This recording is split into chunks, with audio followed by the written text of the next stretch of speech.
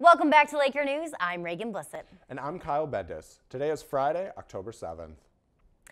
Students living in the off-campus apartments need to lock their doors. 2 reports of break-ins have happened in the last week at 48 West Apartments. A man allegedly broke into the apartments and ran away when he was found. The victims of the break-ins were shaken but unharmed. 48 West advises students to lock their doors and is offering sliding door stoppers. You usually expect celebrities to endorse products, but that's not the case for Chloe Grace Moretz. She's known for her roles in Neighbors 2, If I Stay, and more. She is now traveling the country in order to support Hillary Clinton. Chloe Grace Moretz stopped at Grand Valley to campaign for Hillary Clinton. The College of Democrats hosted the event and took the opportunity to boost voter registration. We're just trying to get voter registration up, and obviously Clintons have a lot of connections in the Democratic Party, and so they were able to get this amazing actress out here and come out and get voter registration up and help get us people out there in the field. Hundreds of students came out to not only register, but also to get their picture with the actress. Moretz met Clinton when she was only 16 years old and was instantly inspired. She was someone who I looked up to as a young woman. I grew up with a single mom. I grew up with a family of 4 older brothers, and I looked at this woman who was so powerful and so elegant and so well-spoken. Moretz said that the Grand Valley crowd was by far the most energized crowd that she saw across Michigan. For Laker News, I'm Stephen Barloway. The College Democrats has been going door to door to make sure everyone has registered by October 11th. On Sunday, Bishop Wakowiak blessed the soon-to-be home for St. Luke's University Parish. Hundreds of parishioners prayed and ate together while reflecting on the journey it took to get this far.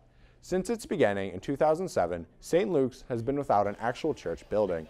The parish has been holding Mass in a former dollar store and the Cook DeWitt Center for the past 9 years.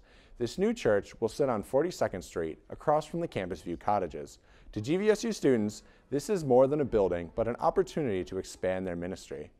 Having not necessarily a new beginning, but a fresh start in a sense here at an actual church, I think that there's a lot of room for growth, and that I think that we'll see a growth in the college ministries that St. Luke's offers here. Many college students can expect to hit the books, but what about hitting the polls? The presidential election is almost a month away, and Grand Valley State University is making it convenient for students to register to vote. At Grand Valley State University, students are lining up for National Voter Registration Day. By the Cook Carolyn Clock Tower, students are registering to vote with the Michigan Department of State's mobile unit.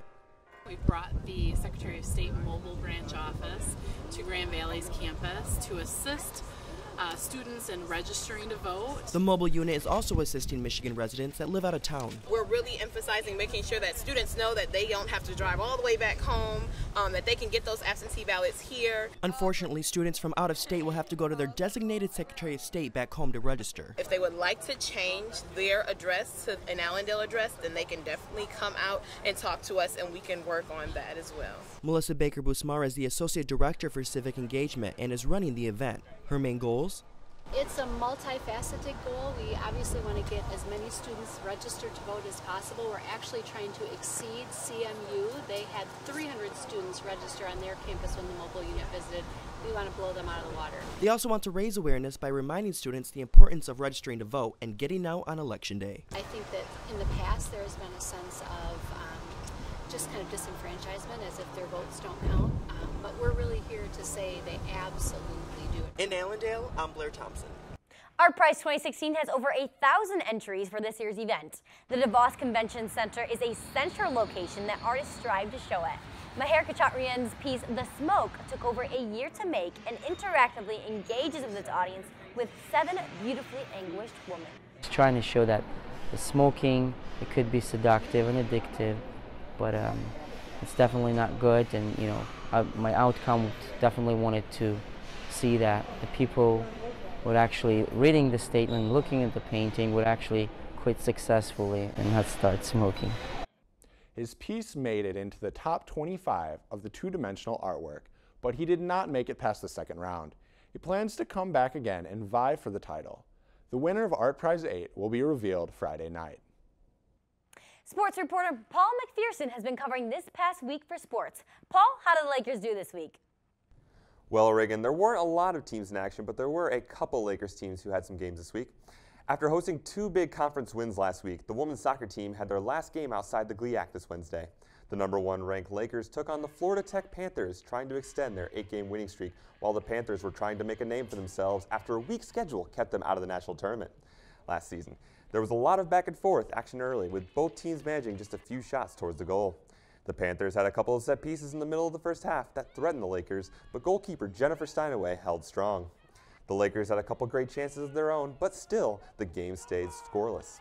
In the 30th minute, the Lakers finally broke through after a counterattack led by senior Kendra Stauffer ended up in an own goal by the Panthers.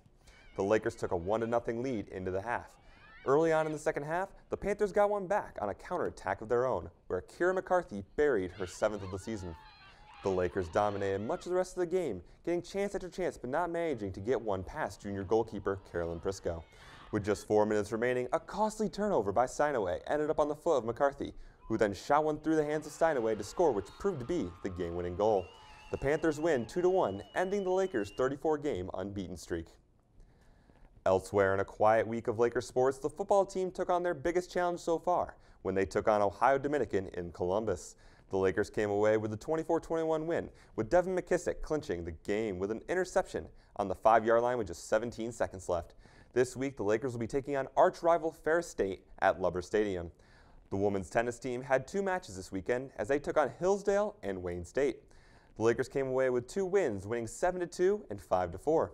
Junior Alexa Sweeney went undefeated 4-0 at both singles and doubles over the weekend. Thanks, Paul. The Grand DIY team is teaching you how to make your apartment ready for fall in this week's DIY video.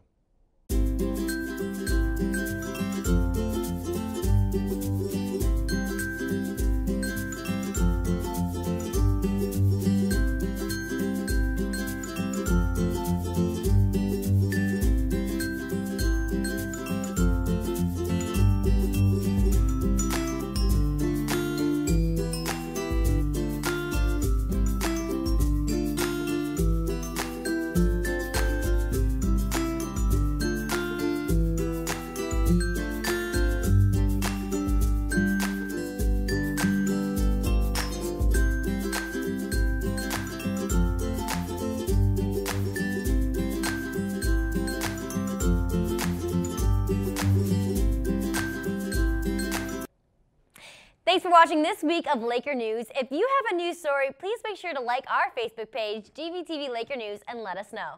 Tune in next week for more Grand Valley news. Anchor up, Lakers, and have a good weekend.